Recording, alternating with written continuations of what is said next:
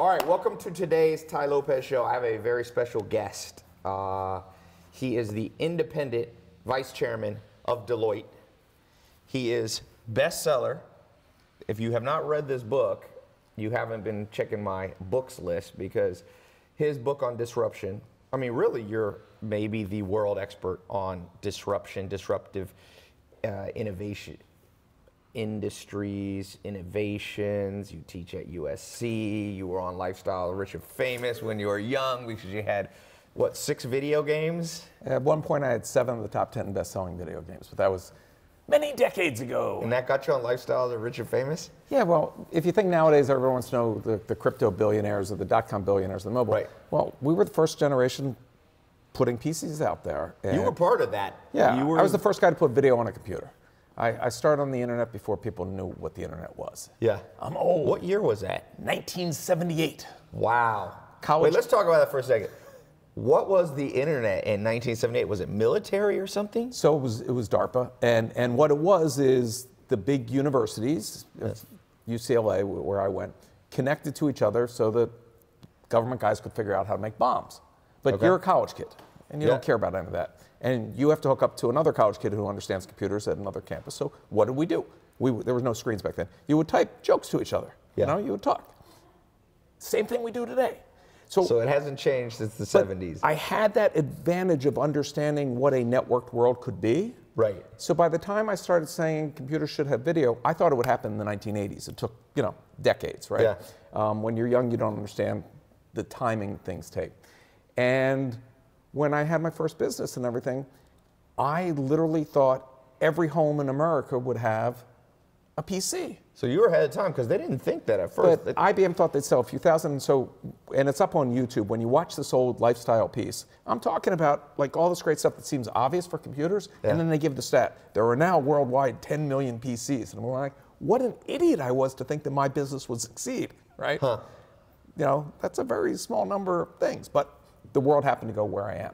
But I've spent my career learning and looking at how you pick the next trend. Yes. Where the money's going. And here's the basic rule.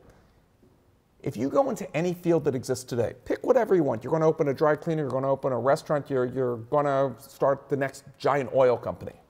You already have competitors. Okay. People have been there decades or 100 years. Yeah.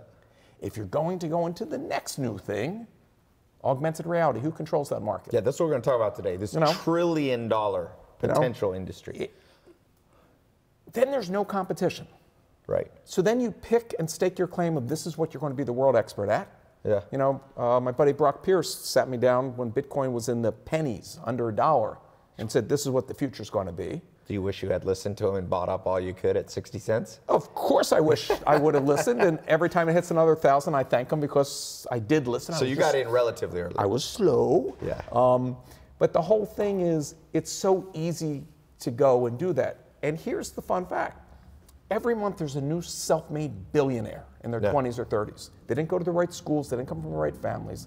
They have the same 24 hours in a day that you and I and the listeners have, but they're doing something different with it. Yeah. They're looking at how the world changes and how to seize an opportunity from that change. Yeah. So for me, when I looked at the world, and I get bored by doing the same old, I looked at what augmented reality is going to be. And for those that don't know the definition, it's more than Pokemon Go.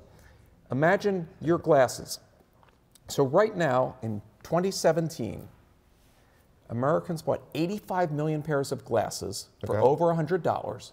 Yep. And all that they do is... Just not the Snapchat ones that are rotting in Right, a warehouse. no, I'm talking glasses. Yeah. And all that they do is focus. Okay.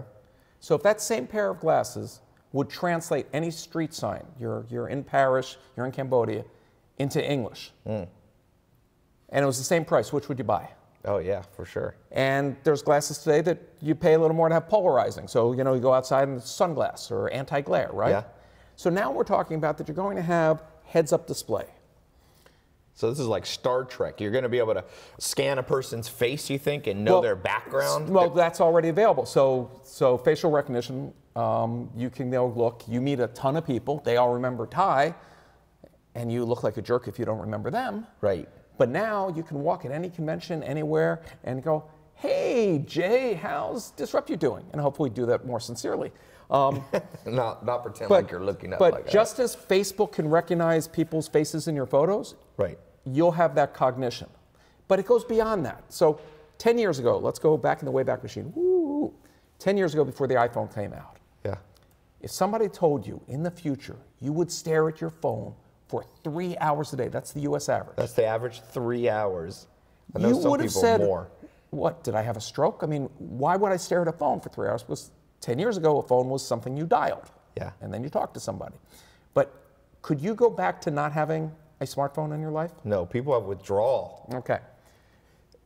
Google had the best business model in the world.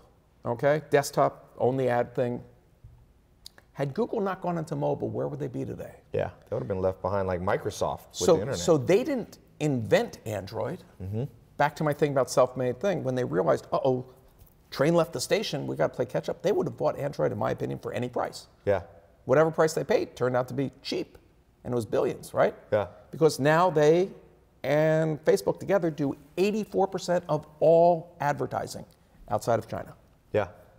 Right? That's huge. Yeah, they have a dominant monopoly almost. Now if I tell you that you're going to have a pair of glasses and all your ads, all your interactions are going to happen through here, how many of the big boys can afford not to be there? Right. And why they're fighting, and I always visualize, my son makes fun of me, I always use the term 800-pound gorilla because I love King Kong. You know, when the giant companies are all fighting over that turf, and if you think of the giant dinosaurs fighting for turf, they didn't notice the little mammals that came along right here or there. You're a mammal. You can go in there and find an area that nobody's focused on. Yeah. A friend of mine's company sold this morning Shazam to Apple for $400 million, okay? So, okay, Shazam, the music recognition app. Yeah. Let me take you back of how long he's had the vision zone. 17 years ago, in the year 2000, I'm in London, and he wants to show me this new technology. He says, got to meet me at a pub. So I go over to the pub. Noises can be tons of people. There's slight background radio playing or whatever. Takes out his phone, and it says the name of the song. Huh. I wasn't impressed. I thought it was a carny trick. So I said, I got to show you something even better. He goes, what? Come with me. There's a lot of pubs in London. We go across the street to a different pub, different noise level, different song playing. I go, now do your demo. Because I was for sure that he gave, like, you know, gave him 20 bucks. 20 pounds to the bartender when I walk in and play the song. And when it identified the song, my jaw dropped. Huh. Now, how do you monetize that? Right. So Augmented is that opportunity. So, but you think it's bigger than 400 million. You think it's trillion. I don't think it. All the leading stats and studies out there, and I can send you decks on if anybody wants, or search any of my articles that I write for Fortune. It's been estimated as $1 trillion opportunity. It is the fourth transformation. If the PC changed the world, and I was lucky to get in the ground floor of that, and then the web changed the world, and nobody's going to disagree with that, and then mobile changed the world and put us all one click away from 6 billion consumers, which is what you preach to everybody. You don't have to be right for a nanosecond to become rich, okay? Yeah. This is exponentially bigger. You think it's as big as all those combined? Because all those feed into it with some other new exponential technologies, AI to figure out stuff. So right now, when you want to find new information, you search it out, you type into Google. You can't imagine life pre-Google. Let me describe life post that.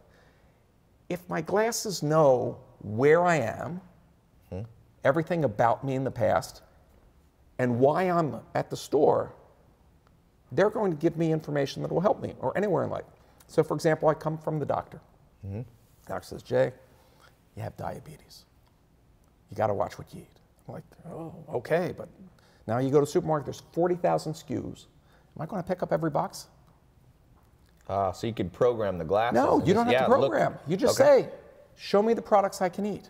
Yeah. Or you're on the paleo diet. Show me the paleo, or gluten-free, or halal, or kosher, whatever you want to do. So suddenly, it's not just about adding to the environment, it's about subtracting. Yeah. Now, if there's a piece of software that controls what brands and products you see and buy, how valuable is that? Right. And what other opportunities? So the opportunities that come in, kind of like in the gold rush in California, it's not just the gold, it's also owning the shovels, the store that sells shovels, and the hotel. That's who made the big money. Yeah. Well, what I'm wearing right now is proof of that. Yeah. The miners had a rough life digging in dirt and everything, and the guys took tent material and made pants out of it. Is that where Levi jeans His name was come Levi Strauss. And they put rivets in the pocket because they were putting gold rocks in their pockets. Huh. How many other people from the gold mine can you still remember, and how many companies did they create that are still around? So this is that size opportunity. And I can go on and on. So at Deloitte, we're working with large corporations of how this will change training, how this will change overnight package. I'll give you a simple one. You sit on a plane, and they have those big metal containers that they slide under that you see, those big curved aluminum things. They're filled with overnight packages. Okay. It's a bunch of people whose jobs are to throw in the packages. High turnover job, not a fun job. If you're good at it, you get 30% more stuff in there, which is another way of saying, if you don't have that 30% empty, 1 out of 3 planes don't have to fly, $2 billion in jet fuel. If you could go to CEO and say, with magic AR glasses, I can save you $2 billion a year that goes straight to profit without one new package, one new customer. Would you listen? Yeah, for sure. Here's how. Now this can identify the shape of the package and look at what's left, and it becomes 3D Tetris. So this is Tetris. Zach here, my buddy's username on Hotmail is Tetris God. So imagine that he's going to be cheating. Imagine that your job is Tetris. If you are better at packing, you make more money on your shift. Are you now motivated as an employee? Are you enjoying your job? Less turnover. If you're spatially not so good at it, the glasses get a new job. Or get a new job. Right. Now, that's one application. We're doing stuff with fast food restaurants, with hospitality, with safety, with security. This could be huge. Oh, security. So back to your face. At the TSA. You're walking around the airport and they're a client, and you see that there's also software that can tell the gait of a person, how they walk, if they're up to no good. Really? So it can identify there's a people certain way, in certain countries that are worried about an Ebola or something going on. Yes. You can also see everybody's body temperature. Somebody with a fever, and quarantine them before they come into the country. Let me stop you 1 second, because this brings up an important point.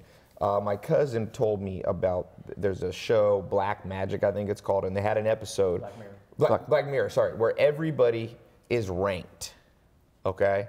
And so you meet somebody, it's like an Uber score. You're like, oh, Zach, he's only a 3-star. I don't want to hang out with him. He tries to talk to me.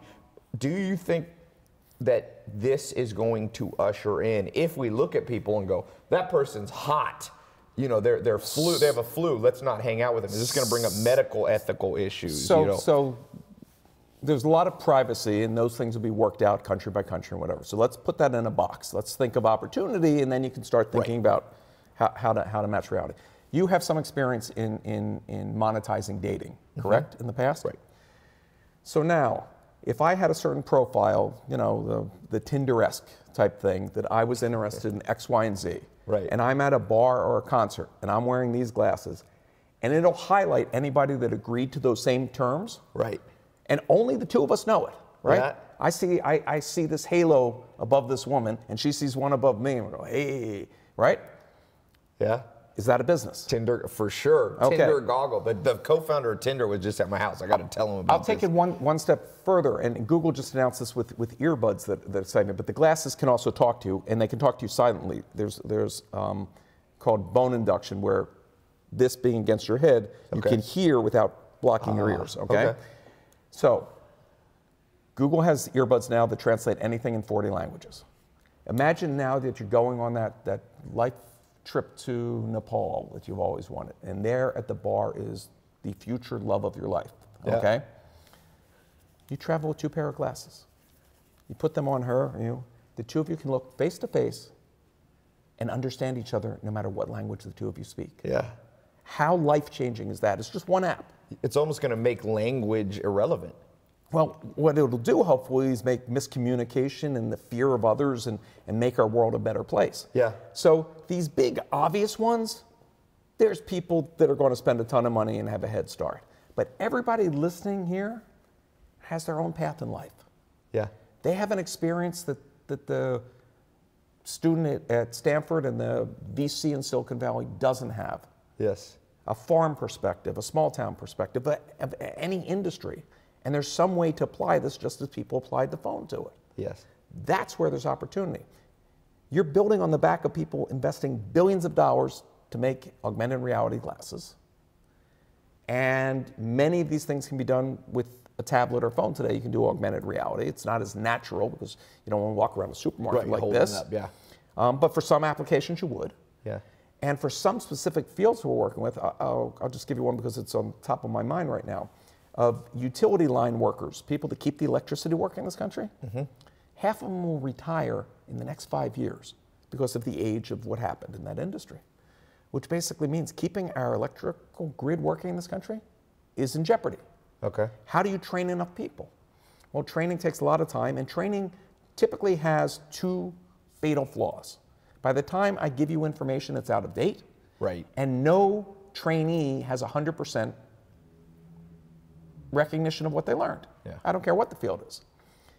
But if a heads-up display can now guide me through stuff, and when I hit the exception, the glasses also have what's called See What I See. So I go out to the field, I've learned how to do 80% of my job installing a cable box, fixing a telco, any repair that you think out there. But then I come across the transformer from 1982. I don't know that.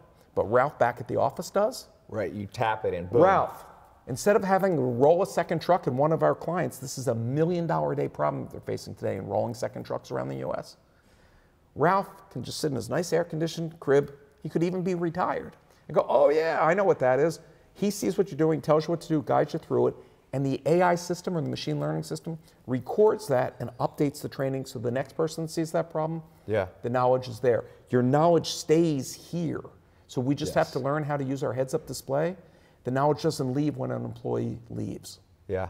The world fundamentally changes. Fire. We just had these huge fires in San Diego. First responders to have the ability, like you said, to patch an expert in. Like, how do you think this fire is moving?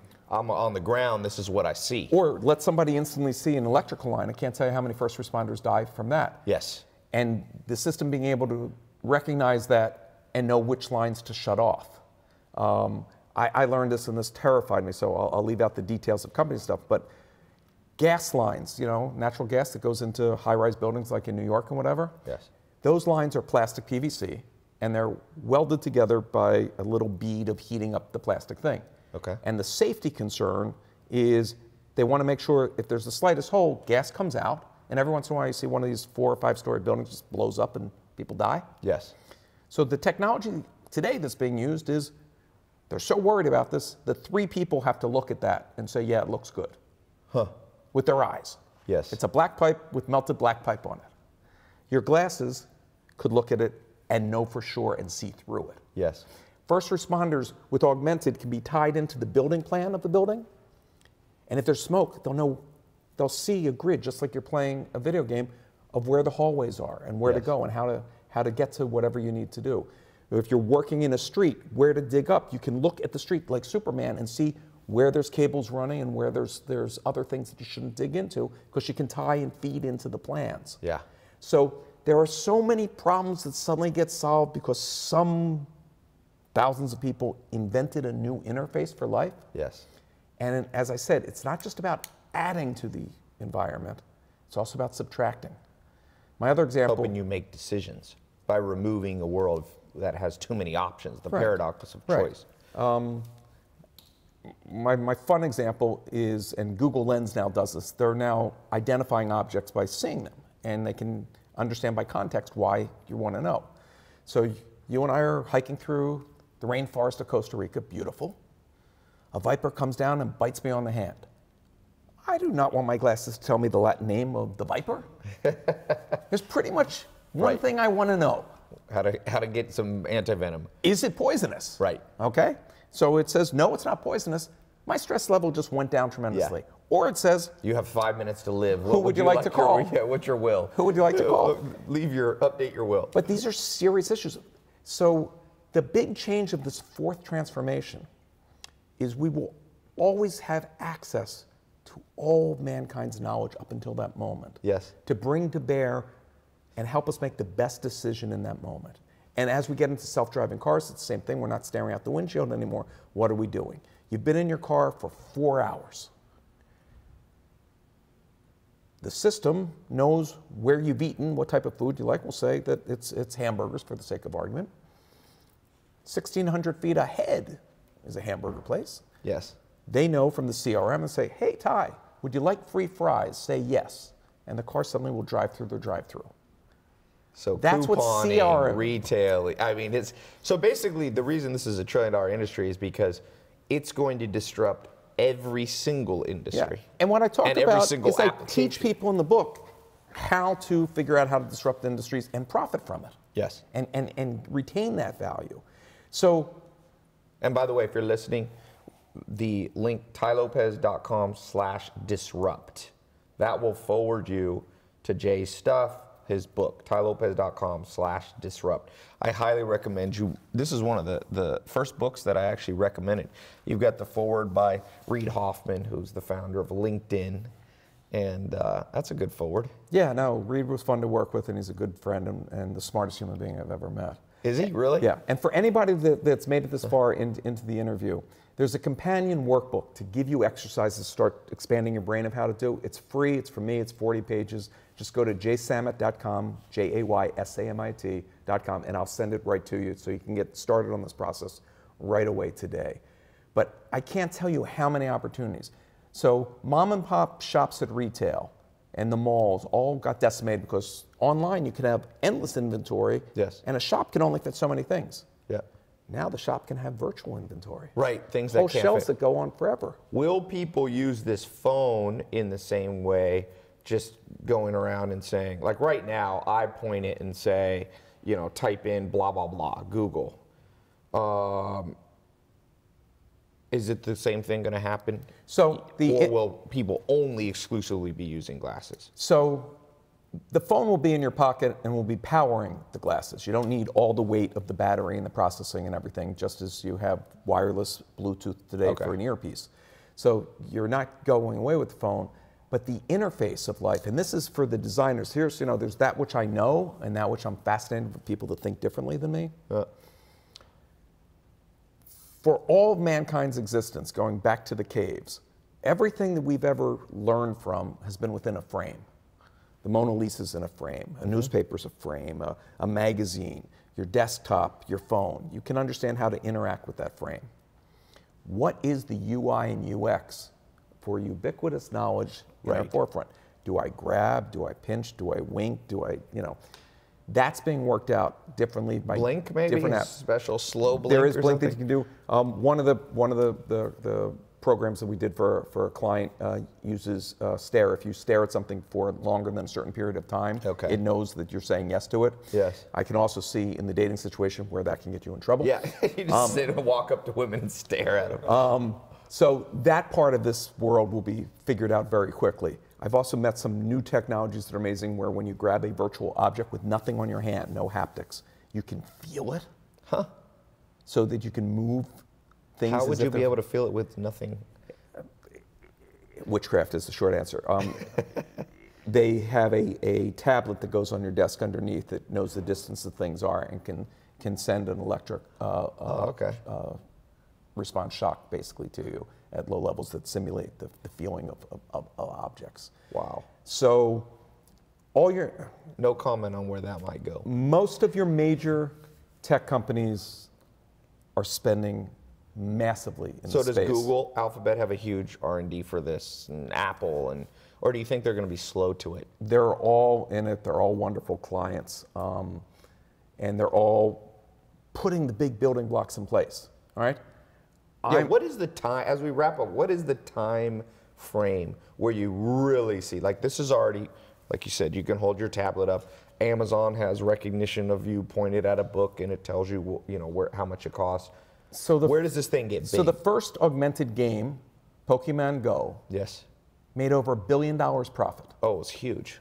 And over 500 million people have played it. Yes, it was massive. So the train left the station, okay? But in terms of the glasses, where do we see that? So they exist at a high price point today, and I'm going to answer your question, but I'm going to give you a longer answer. About 5-6 years ago, when Google had the self-driving car, it had hundreds of thousands of dollars of gear on its roof, okay? Yes. All the sensors that it needed to make it work. And everybody in automotive pretty much just laughed at them. Why would you ever spend time on a vehicle where you need $200,000, $300,000, $400,000, $500,000 of stuff on the roof? Today, all of those sensors and all that processing is about $56. Yeah. Okay? 5 years. Yeah. So the fact that you say right now these glasses are very expensive, they solve big problems for industry that we talked about, that it's worth it, and for surgery and for doctors and all kinds of stuff. But the price point, if you look at Moore's Law, comes down half every year. Yes. That's why I talked about the 85 million pair that sold for over 100. We're talking between $100 and $200 a pair within the next 24 months. Okay. If it's going to take you a year to figure out and build your business, okay? Yeah. So many people say, when's the best time to start a new business, like in Augmented? And I always give the same answer. A year ago was the best time. Yeah. Second best time is now. Yeah. Right? Yeah, it's like when's the best time to plant a tree, 20 years ago or today? Right. So this is, I mean, there's so many different areas to play in, but so many of them require so much technical expertise and capital. Everybody's already done that for you. Yeah. When you made an app, you didn't have to figure out how to make a phone work and how to get phones to the world and how to have 3G and 4G and 5G and all that. You got to build on that and capture all that money. Yeah. This whole world's already being built. What piece of it would you like to own? Yeah. And it's most likely a piece that the big boys aren't focused on. Yeah. It's probably, anytime there's a $1 trillion industry, you can make millions and they won't even notice. Let me ask you this last question, final blitz question, so to speak. You talk about these 4 waves. Yes. Is the 5th wave, would you include cryptocurrency in this? So, and blockchain technology. So I'm huge on blockchain. I've been in crypto for a long time, been giving speeches on it since 2014. It's not a wave in the sense that it changes life. It fundamentally changes our financial industry. I spoke at a major conference of bankers, you can find the talk online, about a month ago. You have the 6 largest banks in the world have created their own crypto just for overnight exchanges and balancing. It's saving them billions of dollars and takes what was 3 days to a 2-hour process to reconcile. So it's like replacing commercial paper kind of thing, how Absolutely. banks are, yeah. What's really impressive about this new space is it also will allow the 2 billion unbanked to suddenly join the financial world. Yes. Meaning that everybody, and we don't have time for it today, everybody's phone becomes an ATM machine. So the remittances, expats of India sending money home to relatives spent $12 billion on fees last year. Yeah, Western Union, PayPal, all these fees, yeah, massive. That all goes to zero. Yeah. So there's a company, Abra, out there right now that takes that down to zero. Yeah. So how money moves, how it's controlled, having a rational currency, I'm not going to predict which currency will win, and I don't speculate with advice, but that's a fundamental sea change in how our financial services work. So capital will now be deployed in different ways, and blockchain will allow who owns a piece of property when a government disappears or there's a revolution. It's going to disrupt real estate. Real estate, education, the art world, paying royalties to artists. I mean, all kinds music, of things. The challenge with it today is it's not as simple and as quick to complete a transaction that it's something that you're going to do at retail. Now, that'll come. But there's still keys and the trains left the station and opened the world to thinking of new ways of handling money and empowering people to have more control. But then I tie it back to this. What if instead of you getting a bill that says you were overdrawn on your thing or whatever, you're about to make a purchase and your glasses say your Netflix account was just dinged on your credit card, you will now be overdrawn on your account or this or that, you know, that you now have a bot that talks to you, that gives you financial advice, that your financial advisor is in the cloud. Now, it could be from one of the big brands, could be from an individual, but we'll now have more control over our environment because our environment will conspire with us, not against us to succeed. And I'm very excited to watch what people create. You heard it here, tylopez.com/disrupt. Go check out Jay's book, his website. He'll send you that workshop, the workbook, to help you do it. 40-page work. It's a workbook, right? It's a whole kind of system. So I appreciate you coming again. Thanks, brother. That was awesome. And by the way, we're going to come back in 2 years, and when this thing's huge, and people are like, I wish I got in, I would be like, we were talking about this in 2017, right at the end. That's awesome. Thanks so much.